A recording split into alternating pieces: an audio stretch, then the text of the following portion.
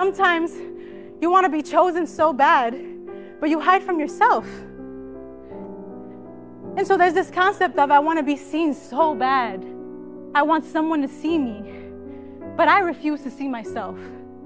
So I hide in the back, I sneak in and I sneak out, and I don't move too close. And every time I come close, I look up instead of forward, down instead of forward, because I'm afraid to face myself, but I'm dying for someone else to see me. So I invite you, instead of hiding in the back, instead of second guessing it, instead of playing it safe, I invite you to take up that space willingly and on purpose. Because like I said, there's a big difference between when you show up and you're just going through the motions and you're almost growing by mistake, and when you start growing on purpose.